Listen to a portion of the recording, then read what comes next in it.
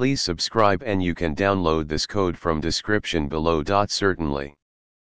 Pbind11 is a lightweight header-only library that helps you create Python bindings for C++ code seamlessly.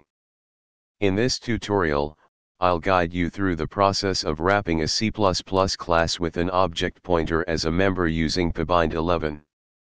We'll create a simple example with a C++ class and expose its public methods to Python.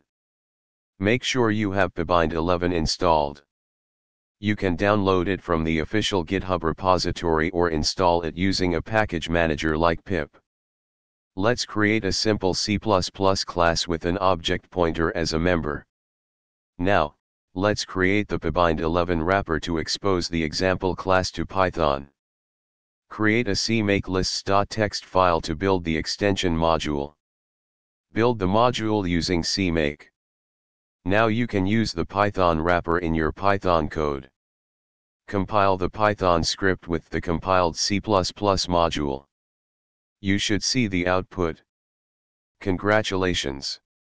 You've successfully wrapped a C++ class with an object pointer member using Pbind11.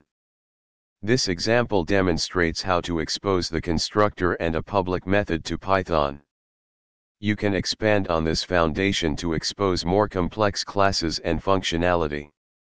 ChatGPT